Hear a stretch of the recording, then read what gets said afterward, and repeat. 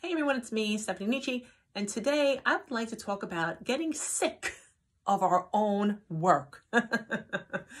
So I don't know about you, but sometimes I'm working on a story and then all of a sudden one day, in the beginning, I'm like, oh wow, that's a great story idea. Let me start writing that.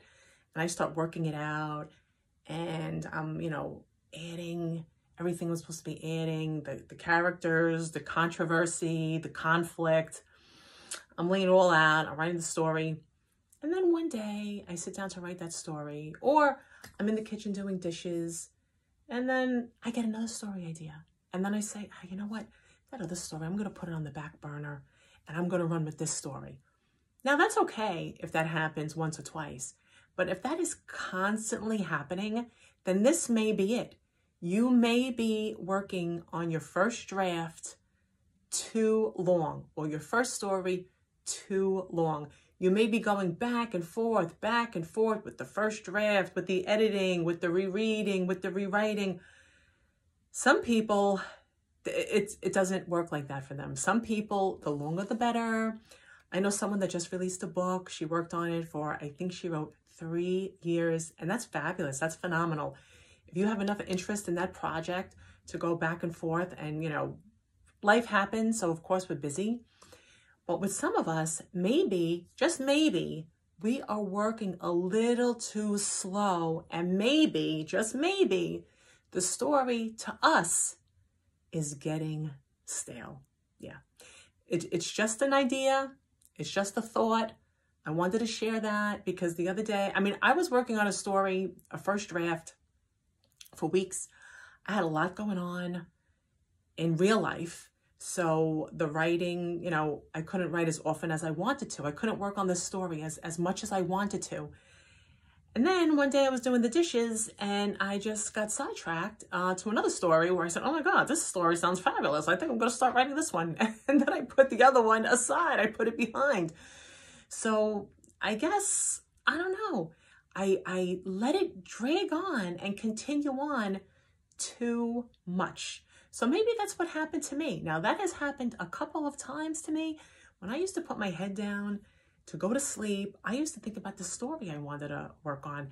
And I would do the beginning, the middle, end, and I would think about the story and think about the story and let it play out, let it play out, let it play out.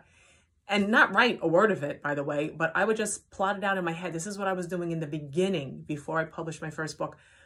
And then I would be, boop, I would be done with that story because I already played the story out in my mind so many times that it was done. There was nothing exciting to write about it. There was nothing fresh because I thought about it. I wrote it in my head, beginning, middle, and end.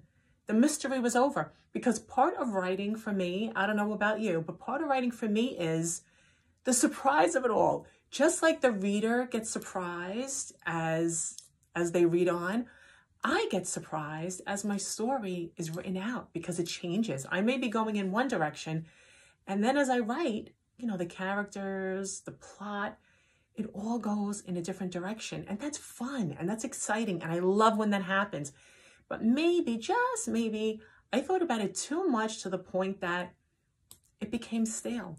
So if this is happening to you, I don't want to say speed up your writing or pick it up a little bit, but maybe for some of us, with certain stories, it doesn't necessarily mean every story, but maybe for some of us, if we find that we're slowing down on our story and we're not really caring about it as much as, that particular project as much as we were, then yeah, maybe we should pick it up a little bit, pay more attention to it, give it more time.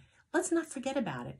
Let it, it needs to grow. It needs to flourish. And the only way, just like love, just like flowers, just like our pets, we need to give it the attention and the time that it not only needs, but the time that it deserves.